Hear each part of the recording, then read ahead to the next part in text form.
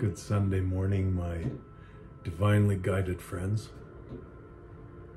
Before we get going too far, the music in the background, it's a little silent, I know, but Trevor McGrath, a young man who has a channel called Audible Alchemy. And he also writes some magnificent Gnostic stuff, I'd call it. The knowing. On Facebook, Trevor McGrath, or Audible Alchemy on YouTube. I'll put a link. So today is Sunday, so good Sunday morning to you. Oftentimes thought of as a spiritual day, although Sabbath is Saturday. We're in the middle of Passover right now.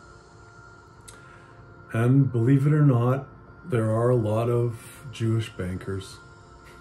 You know, it is what it is, eh? And when we settle in to these times, when the few people, and there's not all Jewish, okay, because there's lots of other ones too, but there's quite a few Jewish ones, but when we settle into these times like Ramadan or Passover or the Christmas holiday season and stuff like that, those of us in the banking world who know that there's only a small number of people that actually move the funds, whether that be the credit system or the asset-backed system. There's really not that many people, you know. I won't say how many, I don't know, thousands, but it's still minor numbers compared to the population, whatever that population is.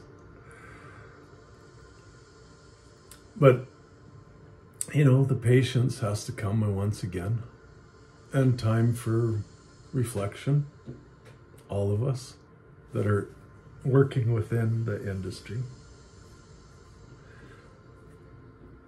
How are we going to tackle it? Are we going to stay the typical course of I deserve because I have power. I deserve because I have the bloodlines. I deserve because of my religion. That's up to each and every individual, of course. And we are moving to a place where there is more abundance available. There's more choices for people, for humans on this heavenly Mother Earth plane, you have to admit. Or not. It's up to you. I see it. I see the abundant technology, especially last few years, starting to explode as the great revealing happens and the suppression and the deception comes skidding to a halt. It's all there for us now. Thank God for the internet and our capability to avoid the distraction of, you know, all of the things, okay? Bread and circus, mainstream media and its manipulative manners, alternative media and its manipulative manners. It's just avoiding all of that, or as much of it as you possibly can, to get down to the truth, okay? So without further ado, what I'm going to do today is read a little bit, not a lot, from Letters on Yoga with Sri Aurobindo, the teacher from India, who, with the mother, built an ashram and then built a city, a small city now to start with, but it's growing, Orville. I've talked about them before. Not a religion, but a teaching, a guidance of how to be in service to the divine. So that's what this is titled. It's just a few paragraphs that I'm going to read.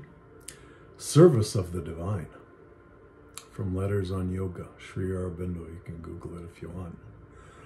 You'll find lots of PDFs. The man was a prolific writer. There should be no straining after power, Okay, one or two more things before I go on. You know, my life was capitalist. I think kind of conscientious capitalist. The last couple of places I had were magnificent. I had a timber frame home on a shores of a lake, small lake that we built from a gravel pit that I was, you know, the owner of. So, you know, there was money flowing, and it was like purebred cattle, beef industry, got into big business. And then everything went. And it was the best thing in my life because it introduced me to the idea of non-ownership and, you know, not service to humanity. I won't say that, but service to the divine consciousness, the divine supra-consciousness that is this amazing thing that's happening, whether we like it or not, or whether we try to suppress it or, you know, deceive or not, exploit or not. It's there. It's a super consciousness that is just continuing to allow us to transcend or evolve. Some people like the word transcend, transform, whatever you want to call it. Move up a level, okay? Move up a level in your consciousness, in our consciousness, in humanity's consciousness. So, therefore, the work that I've chosen, and I chose it, to be involved in the banking industry, travel all over the world and discover the things that I've discovered about, you know, the credit system and the ease of, you know, how very few people in that system are allowed to just simply autograph agreements and poof, credit appears. For global agenda, governments, whatever you want to call it. And I mean, they're all the same. Please, let's not get into the idea that there's a deep state bad guy side and a good guy side. I don't go for that.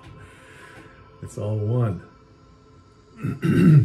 Causing historic and economic demolition to try and keep secrets from the past and people away from their true power. And what is their true power? Let's get into it, okay? Service of the divine. There should be no straining after power, no ambition, no egoism of power. The power or powers that come should be considered not as one's own, but as gifts of the divine for the divine's purpose. Care should be taken that there should be no ambitious or selfish misuse, no pride or vanity, no sense of superiority, no claim or egoism of the instrument, only a simple and pure psychic instrumentation of the nature in any way in which it is fit for the service of the divine. To be free from all egoistic motive, well, that's going to take me some more work. I don't know about you. To be free from all egoistic motive, careful of truth in speech and action, void of self-will and self-assertion, watchful in all things is the condition of being a flawless servant. Think any politicians have read this? Might be a good thing. Yes, the use to which you have turned your vital capacities in Bengal and Bombay, he's speaking to some sadhaks, they call them, to turn them into instruments of service and the divine work is certainly the best possible. This chapter is about, this whole chapter that I'm reading from is about work and yoga, okay? So, or work in the yoga. Not in comparison to, but, you know, most often we think in terms of spiritual work as meditative or very inner work, but, you know, we can actually do work too. So that's, I love this chapter.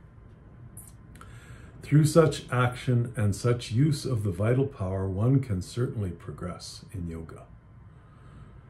Remember, yoga is not that stretching exercise thing that the girls do in their, tight pants and stuff. It's like, it's a meditative practice to be in union with the divine. And exercise is part of that. Vital power is necessary for work, and you have an exceptional amount of it. Don't you? Of course, to make a full yogic use of it and of its force for actions.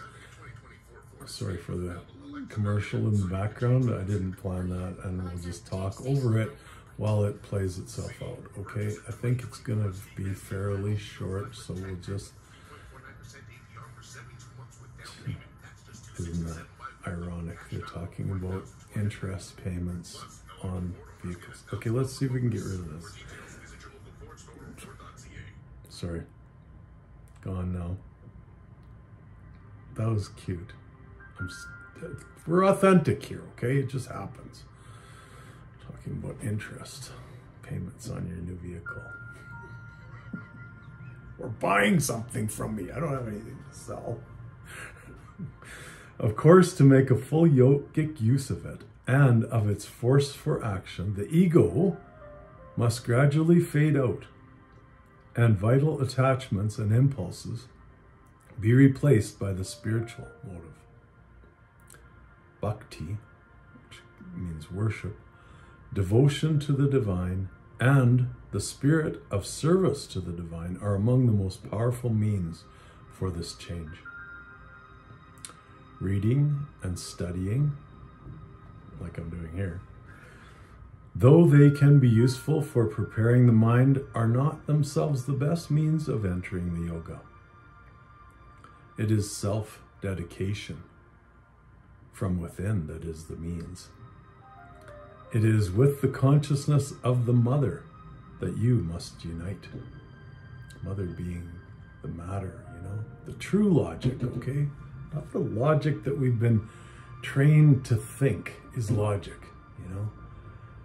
Our minds have been trained to look out at stuff, okay? Buildings and infrastructure and say, this is logical. And it's logical that we built it because of this or that, or, some logical monetary system. And those logical people called economists and lawyers and doctors and everything have led this and led us into this logical reality. Is it logical? True logic is that matter exists. Mother, M-A-T-E-R, matter, mother, exists. The work given by the mother is always meant as field for the self-consecration. It has to be done as an offering to her, so that through the self-offering, one may come to feel her force acting and her presence.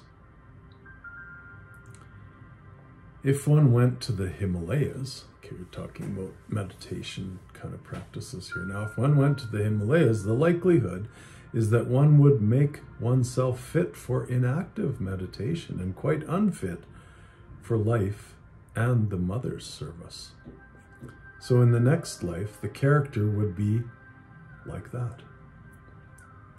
This is simply the influence of old ideas that have no application in this yoga. It is here in the life near the mother, in the work itself, that one must become fit to be a perfect instrument of the mother. All acts are included in action. Work is action regulated towards a fixed end and methodically and constantly done. Service is work done for the mother's purpose and under her direction. All work equal in the eyes of the Spirit.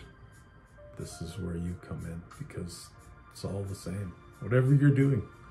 Self-dedication does not depend on the particular work you do, but on the spirit in which all work, of whatever kind it may be, is done. Any work done well and carefully, as a sacrifice to the divine, without desire or egoism, with equality of mind and calm tranquility in good and bad fortune, for the sake of the divine, and not for the sake of any personal gain, reward, or result, with the consciousness that it is the divine power to which all work belongs. It is a means of self-dedication through karma.